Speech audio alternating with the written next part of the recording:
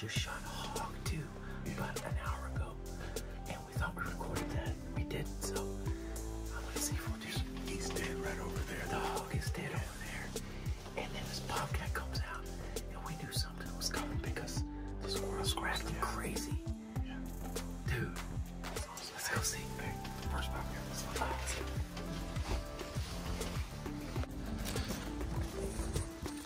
Trying to get this bobcat.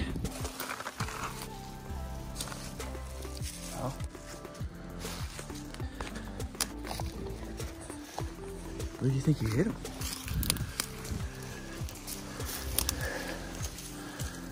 There's no blood on this. You think you was?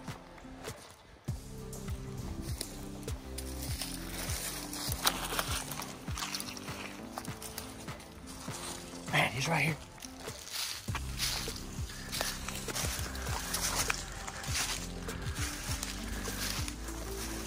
Dude, that's a monster. Monster. Freaking monster. You can't really tell he's a monster, but look. That's a big pig. Freaking, look at him. He's like a Russian boar. Doesn't have big tusks. Oh yeah. Boom. Boom. The seeping wound. I think he was quartering away. Yeah, he was.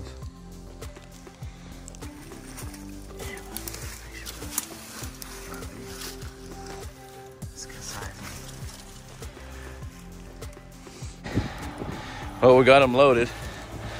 As you can see, that's not a small hog, is it, Matt? No. Look at this thing. Beast. He's almost the size of the Zook. Hey, look. It was that big. Hey. He's huge. Is he gonna slide off? We need to somehow secure him so we don't have to worry about it.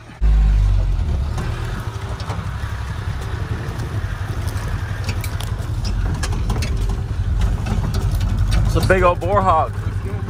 You said it looks good. All right, guys, so we have this huge hog right here, which I really don't want to clean. But I'm thinking about all the families that may not have money to buy a Christmas ham or turkey. So let's not be lazy. Let's go clean it and cook it and provide it to a family that might really need it. Look, they've ruined. Hogs did all this. They've ruined land. Look at it. Look, can't even ride on it. They ruined properties. And they're just so destructive.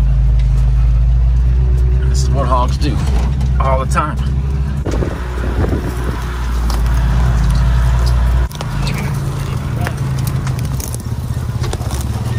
Grow big and they eat anything. I mean, they eat anything.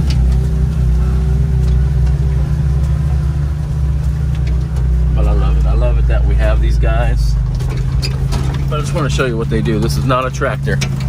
This is not a tractor that did this. This is hogs. Barely able to even drive.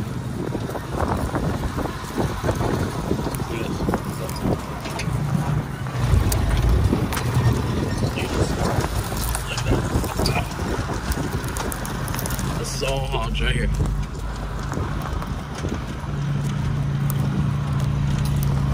All the brown you see.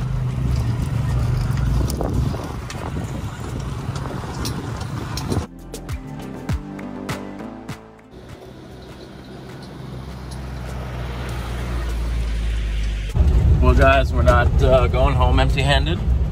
We have a hog right here, actually.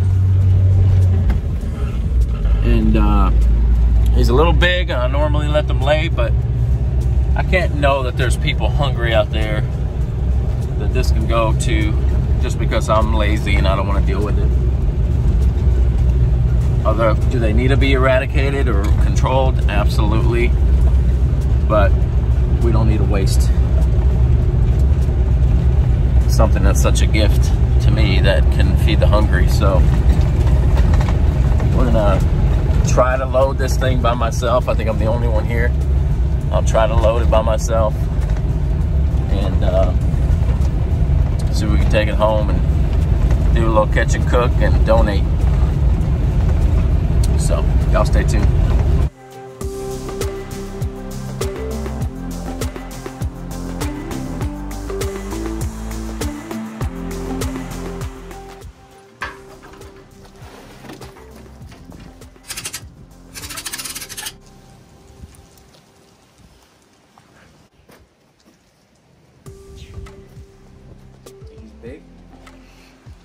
They're like an armor plate right here.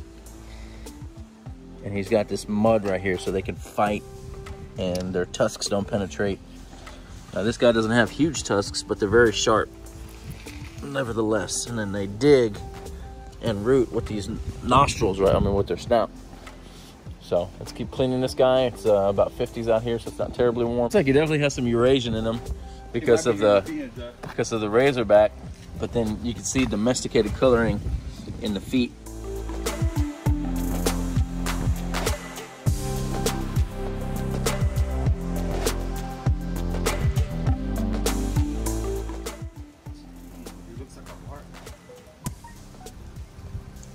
Balls, hog balls.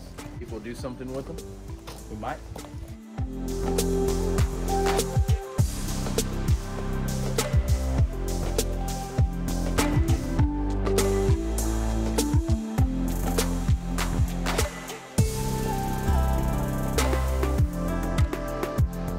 No, that's the entrance.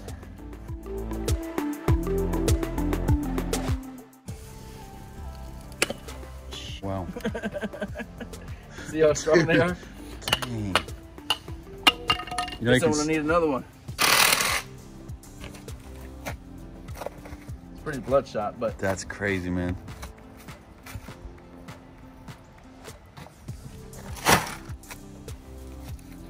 get in and try to get as close as you can to get some of that neck meat off. See what I'm saying? Go along the spine.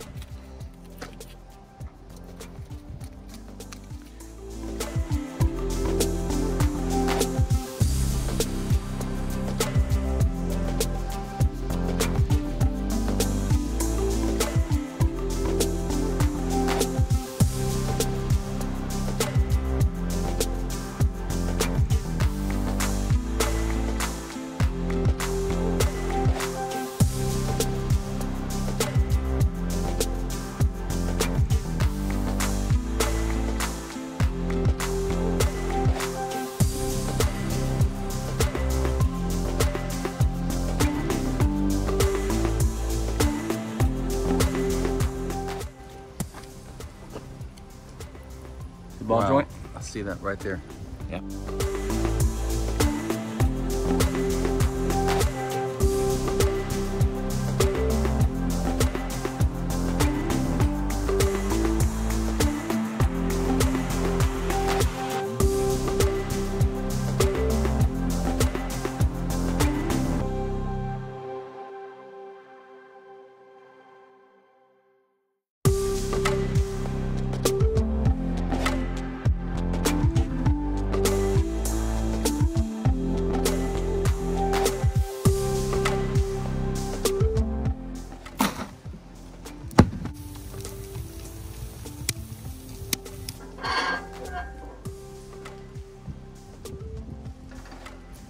This onion, I'm gonna start cleaning the grill.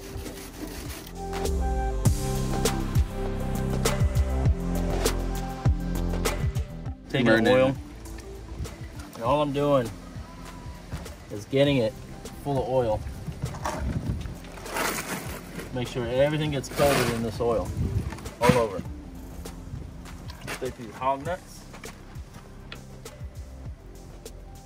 Take this prime rib rub. Put it all over.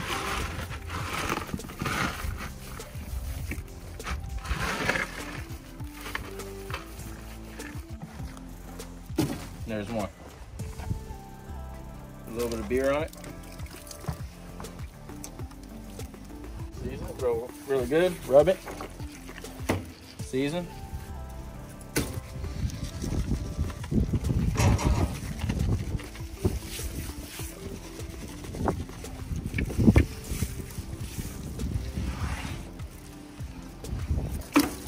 Backstrap. Backstrap. Gonads. Olive oil is already on there. Get the seasoning on there really well. On the backstrap as well. I normally like to trim all the silver off right here.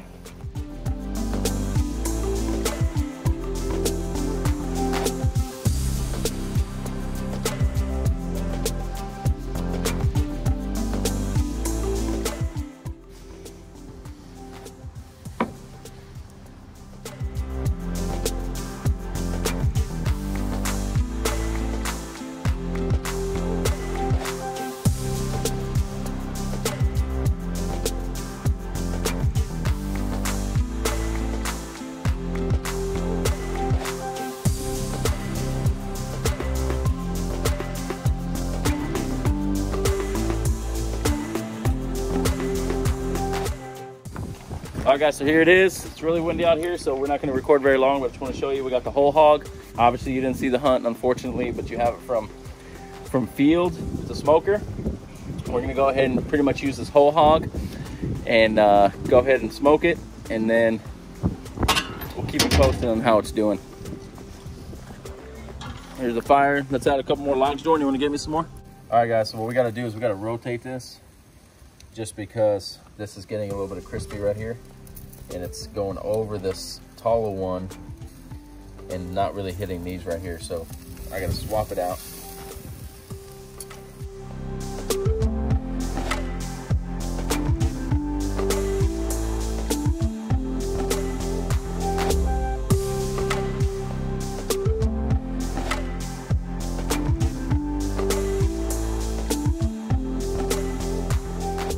It's looking pretty good, guys.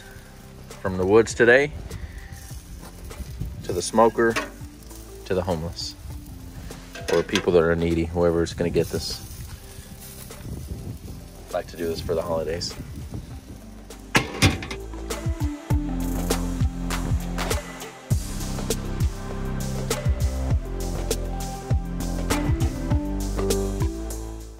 It's looking good, isn't it? Yeah. Okay, guys, so here it is. This is the hog that we actually shot today. Just want to show you that doing what I love and being just a little bit thoughtful about the needy, somebody that's going to need this meat. I could have easily dumped this huge hog that I normally do and wasted this beautiful meat that to me is an everyday thing. It's not really a big deal to me. But to somebody else, it's a big deal. And this means a lot too. And so because of that, it means a lot to me. I just want to show you right here that just because I didn't get it on film, and because he was a large hog, I normally would leave him out there to just rot and get eaten by the animals. But I decided that I was going to bring him here with me, and I was going to smoke him, and we're going to feed this to a family that's in need. Somebody's going to want this and appreciate this. Just look at this meat, guys. You can't just, I mean, I get that when it's a big hog. High caliber protein. Absolutely, when it's a large hog, I get it. I get that you want to just leave it in the field, and I get that we have a big problem with them, but come on, how awesome is it that we can bring it from the woods, come home, and be able to do something like this? And this is going to be so meaningful to somebody that hasn't had a meal like this in probably either ever or a very long time. And it's the holidays, and so we need to give back in every chance we have. And so this is a way for us to do this. Right, Jordan? Absolutely. So enjoy it. I enjoy being out there in the woods. I enjoy hunting, and so I might as well go ahead and just keep hunting and help eradicate or at least control the hogs and feed the needy. Be able to feed the needy. Somebody that's gonna For a holiday. really appreciate this during the holidays. Looking good, guys. Looking good. Just want to thank you for joining me. I want to thank you for joining me on this Texas jungle hunt of mine, and just wanted to go ahead and I hope that this kind of spreads a little bit and that you guys can do stuff like this and give back to your community and somebody that would appreciate this. So I just want to thank you for supporting Texas Jungle and being part of the tribe. If you would, consider subscribing. If you haven't already, hit that notification so every time I come up with a video that you will be notified and you don't miss out on any of these videos. So thank you again. God bless you. God bless America. God bless the world. God bless Texas Jungle. We'll see you. 250, 300, slow cook. We're just gonna leave it in there for now. Here's what it looks like. So now it's gonna stay moist because it's covered. Does that make sense? So it's not gonna dry out. Just wanted to show you how perfect this came out. Pretty much falling off the bone over here. So very, very nice. And it's internal temperature is about, I'd say about 180 is what it seems to be. Meat is very nice, very tender and delicious. And this will go to some hungry family. So just wanted to show you how we cooked it. And thanks for hanging with us. We'll get this video out for you tomorrow, hopefully. That's it.